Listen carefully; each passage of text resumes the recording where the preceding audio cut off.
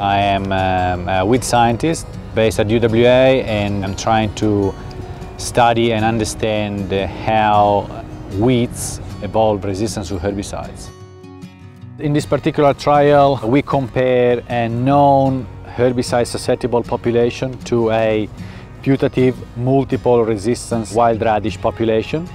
This population comes from the north of WA, where all the more resistant wild radish is found. We explore a very broad number of herbicide options, covering most of the herbicide modes of action and groups that we have available. This population was multiple resistant to group B herbicides, to group I herbicides, and to group H. We wanted to observe how resistance is expressed at the seed level, at 2-leaf small plants of wild radish and 4 to 5 leaves. And also how this multiple resistant population would have responded to new herbicides that are in the development phase and the pipeline. And so they will be available to growers in the next few years. Some of them reflect a standalone use pattern, others include herbicide mixtures up to 4 different active ingredients all mixed together. We assess the biomass produced of those plants in response to all of these 55 herbicide treatments. To quantify and characterize herbicide resistance, we want to understand the response to different dosages of the same herbicide mixtures at different plant stages. So we will be able to have a very good characterization of what works and what doesn't work.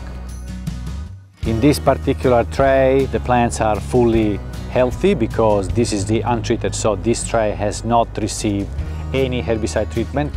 Treatment number 1 was pre-emergent application of the full recommended dose of Callisto.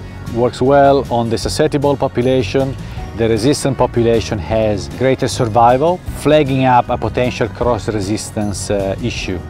This is another herbicide that we tested. It is frequency in combination with bromoxynil, and the herbicide is fully effective on the susceptible wild radish, applied to 4 to 5 leaves, and you can see the resistant plants. It is highly damaged, but some of the plants are clearly surviving. When the same frequency herbicide is mixed with MCPA, fully effective on big radish plants when it is susceptible. This population, it is multiple resistance also to MCPA, and it is no surprise, quite expected that despite lots of damage, some of the radish is able to survive, and most likely in a crop situation would set seed. Velocity applied 2 leaves, susceptible and putative resistance, it is virtually perfect control even of the resistant population. When you increase the dose to 670 to liter, over there the control was 100%. Susceptible and resistant plants were fully killed, provided that the herbicide was applied at 2-leaf stage.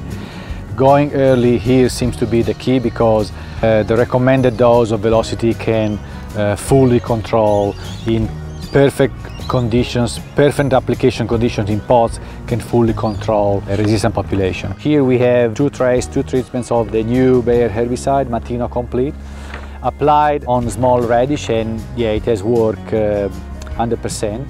It's very promising. It's good news, really, given that resistance is never good news.